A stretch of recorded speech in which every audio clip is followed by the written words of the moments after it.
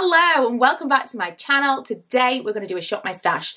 The way that I've done this previously has been like a makeup shake up, so I'll get all of my daily makeup stuff, put it back in the drawers and swap it for something different, and I kind of commit to a month of using those products and seeing how I like them. The reason that I don't do this very often is because I don't really want to swap out everything that I'm using right now. The foundations I'm using are my current favourite foundations. Some of the stuff I'm really quite attached to and I'm really enjoying the way that it works for me, and so I don't really want to swap those things out, whereas certain categories I definitely feel like I need to shake it up a little bit. In preparation for this video I thought I'm gonna watch some other shop my stash videos and see how other people do this kind of thing. So I watched a few different ones. Lots of people do it that way and they do kind of like the monthly basket or the monthly makeup bag, and then I think it was Kathleen Lights that I was watching, and she went through her makeup collection and chose one thing for each category and basically did a first impressions, or like as if this was a brand new face of makeup. So for some people that would be like a get ready with me with old products or revisiting products that you already had, whatever you want to call it. But that really appealed to me because it meant that I could more regularly go through my makeup collection, try things out that I've either maybe not tried out, or I've only ever tried once, or I've forgotten how I feel about those things, and it might actually reintroduce some things back into my collection that I'm using on a daily basis without feeling like I've got to give up my real favourites.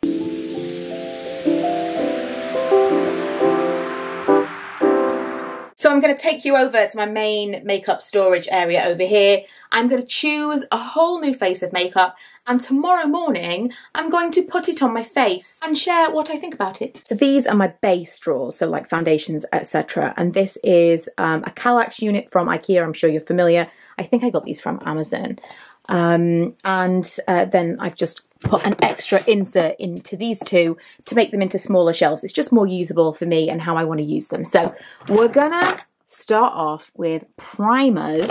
I don't use primers very often. I have a fairly decent selection of different kinds though. I'm tempted to go with this because I know I really liked it, but I think I'm going to try this one because I don't think I really ever gave it a fair shot. I don't remember using it for a long period of time. The Professional Hydrate Primer from BENFIT. Concealer is tricky because I don't... Oh, what on earth is this? There's a sweet. There's a sweet in my concealer drawer. I don't always use concealer, and obviously it's going to depend on the foundation, but I think I'm going to choose... let's go with the Collection Long Lasting Perfection foundation. Right. So I don't want to go for anything too heavy. I tell you what I want to try again, this. This I remember being absolutely fantastic. The Essence You Better Work Gym Proof Waterproof Tinted Day Cream. I loved this, but I think it broke me out. And my skin's pretty good right now. So let's see. Sprays, setting sprays. This could be primer sprays as well, I suppose. And then I have some powders. Okay, I've had this for ages and I've been meaning to do a video on it because I can't understand it, truthfully. This was really disappointing. I only tried it a couple of times. It was sent to me from Hourglass and it is incredibly expensive for what it is. A soft focus setting spray sounds like exactly what I would want, but I really didn't like it. And with that in mind, let's try this one again as well. This is the Hourglass Fail Translucent Setting Powder. Don't get me wrong, it was really exciting to be on the Hourglass PR list, but I just wasn't wowed by anything that they sent me. Since it's just in this drawer, I do have the palettes as well down here. I'm gonna pick something here too. I mean, where even to begin? I'm going to use this because when I got it originally, I got it in my FabFitFun box and it's very warm and I really wasn't feeling the warm colours at all. But since then, I've been really, really into them. So I think this actually might be something that I would want to use. The next drawers, this is actually the shallow PAX unit. So it's the same as my wardrobes, but it's only 35 centimetres deep instead of 50. So it's a little bit shallower. It fits really nicely alongside the Kallax unit. And I've got some more makeup in these drawers. These drawers are a little messier than they used to be. Do I need a bronzer? I used to be all about a bronzer. Now I don't even know if I would want one. I loved this so much. I don't know why they discontinued it. It was so fantastic. Do you know, I'm going to pull this out because a couple of years ago, I couldn't get enough of it. It's the Kevyn Aucoin. This is quite expensive in full size, but the mini one of this is quite affordable, you know, compared to the regular Kevyn Aucoin stuff. It is the sculpting kit, I think it's called. Sculpt and Highlight, sorry, the Contour Duo. And it's got the sculpting powder and the Celestial powder, which is one of my all-time favourite highlights. That one right there. Blush. I don't want anything too sparkly, since that highlight will probably be enough on its own. I really want to be able to use this. This is from Fenty. It is, what is it called? Daiquiri Dip, the Cheeks Out Blush cream formula. I can't do this with one hand. Here we go. I will definitely use this in one of these videos, maybe closer to the summertime, but it's definitely not something that I can easily wear. And I don't think it's going to work with the eyeshadow. Tempted to pull out one of my deeper toned cream blushes, you know, like these ones. I'm going to do this because I've barely worn this. Okay. This is trickier because I decluttered a lot of... seriously, can you believe I decluttered mascaras? Can you believe?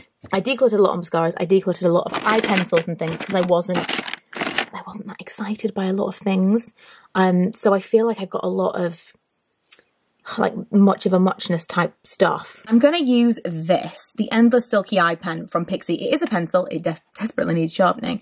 But it is so black. It's almost like a gel, but it is a pencil. Mascara is tricky because I'm so picky about mascara. Tempted by the Sky High from Lash Sensational, but I'm going to go with Lash Paradise. I know I like this one. I seem to remember it transferring above my eyes. Maybe something for the brows. I'm going to use, let's go old school and use Gimme Brow. What colour is this? It's shade 1. It's quite blonde. We'll see what happens. Lipsticks. The most exciting of all. This was just calling out to me. I want something really that's going to be good, kind of like warm, not too, that's a bit too pinky mauvey. Something kind of maybe like brick coloured because of the eyes I'm probably going to end up doing. I love this, but I have to stop using it in videos because it's been discontinued.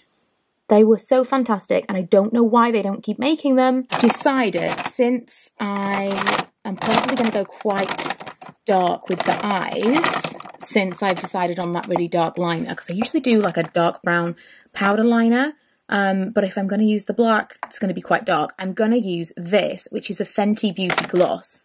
I don't know if you can get full-sized of these because these were in a Christmas set a couple of years ago, called Cake Shake. So it's the Gloss Bomb. And it's just like slightly tinted. These aren't like massively, but a little bit. So these are my picks. I'll see you in the morning. Good morning, we are back. I am unpacking the box of makeup that I packed the day before. I'm also going to sharpen that pencil while I remember because it really does need to be done. And obviously apply my SPF. Now I wear tretinoin, or I apply tretinoin every single evening as part of my Skin and Me subscription. I have a video coming about this on Friday if you're interested. It is good for anti-aging, but particularly for me, it was for my pigmentation. So part of that is I have to wear SPF every single day, but really we should all be wearing it. Just saying. I'm going to apply my POREFESSIONAL Hydrate Primer. I honestly don't know whether or not this is really any different to the original. It feels like it's got a slightly more slip, maybe, possibly. But I don't know. I didn't feel much of anything. The Essence You Better Work. Now, this has been in my drawer for a little while. And it seems like it's separated slightly. So I gave it a shake up and it's applied fairly nicely. It's thin. I remember it being quite thin. It builds quite nicely. But I had a hard time applying it over the top of the SPF and the POREFESSIONAL. I found that it was kind of pilling up a little bit. So I was using multiple different methods to try and blend it around my face without causing more of that. But overall, I was really happy with the finish. Very lightweight, but a nice kind of natural finish. Just a little bit of concealer. It's not something I use every single day. And I didn't find that this settled into any dry areas or anything, which is something that really puts me off concealer in general. This is pigmented. Super duper. This took some blending. I will say, I think if you're a heavy makeup wearer, I'm not even sure how you would blend this, because if you've got a very, very heavy base underneath this, like I can get in there and really blend this out with my brush, and I'm not really shifting too much of what's going on underneath it. But if you're wearing a really heavy base, I don't know how you blend that out. Truthfully, you'd have to be super, super sparing. The Kevyn Aucoin Sculpting Duo, I'm using a massive brush. Now, the reason I'm using this massive brush is because I like that it's kind of tapered, but it's large. So I feel like I don't get a really harsh line, but this is very much not my wheelhouse sculpting, as you can tell. I'm struggling, but I quite like it. I don't know. The Celestial powder is an absolute fave. It just gives such a beautiful glow. It's so difficult to get wrong. It's so pretty. And it's not that like high shine, frosty. It's just beautiful.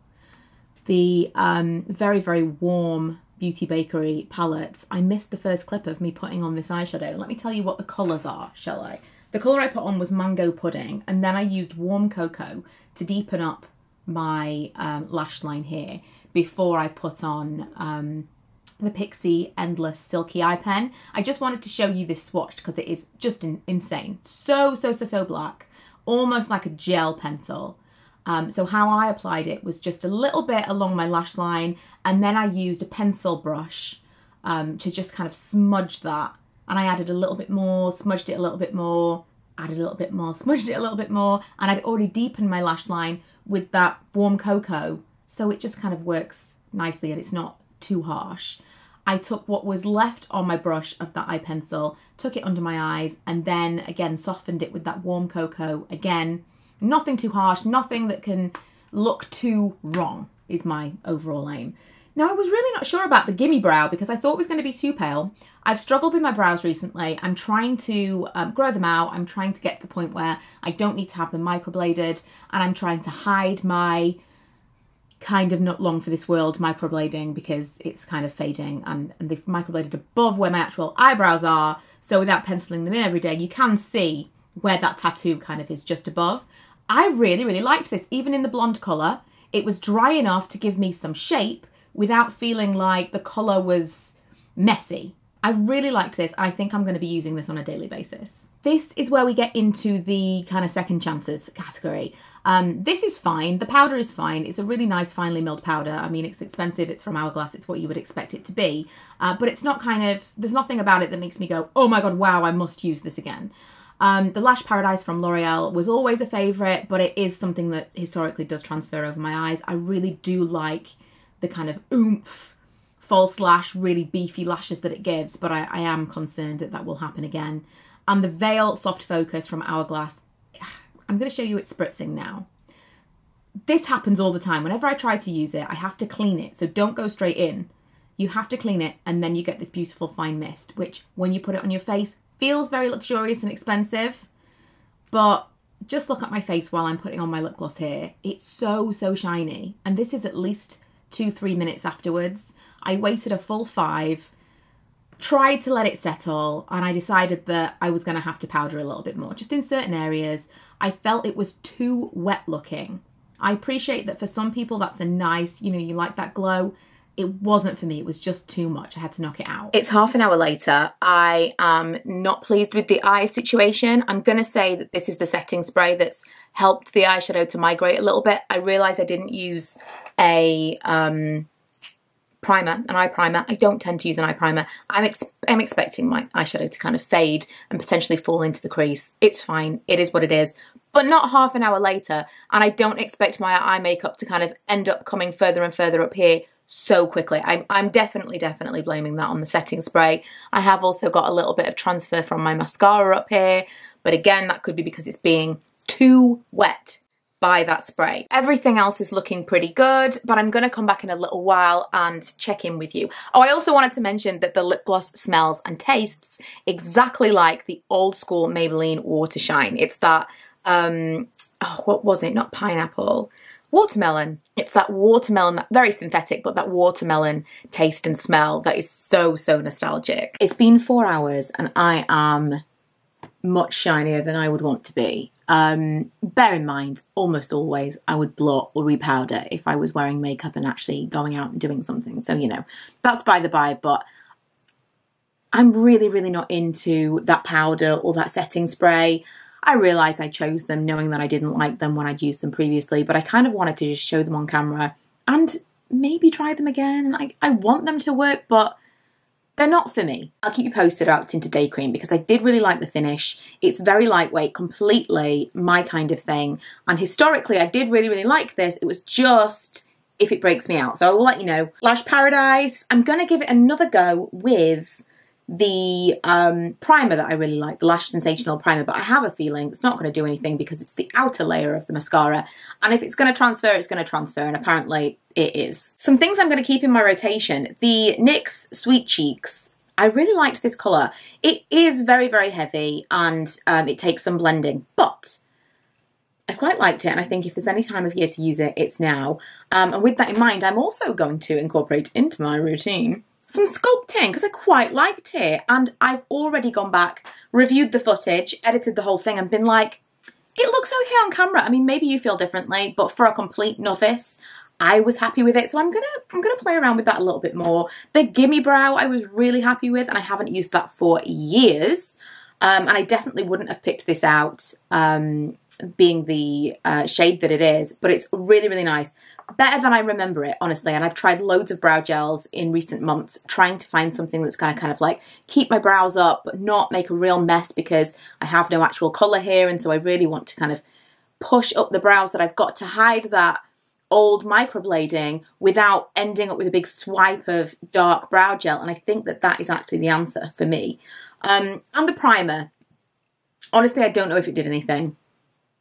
But I'll use it for a little while and we'll see. If I mention it again, you'll know. If I don't, then it was probably just a bit meh. The light is so crazy right now that I've actually had to use a massive mirror to cover up the window because otherwise, let me show you what the light would look like. You've got to love that late afternoon winter sun. Thank you for joining me anyway. Let me know what you thought of the format of this, if you'd like me to change it up, if you'd like to see this again. If you're not interested at all, let me know. I will be back on Friday with that Skin and Me / Tretinoin update. Because I've been kind of saying that I'm going to do it, and I got an email the other day from Skin and Me saying it's time to do an update. We want to see what your skin's looking like, see whether or not we want to change your formula, and I thought probably a good time to film a before and after. So that is coming on Friday, and I think we're going back to Primark on Sunday. It feels like it's been a minute. It feels like it's time.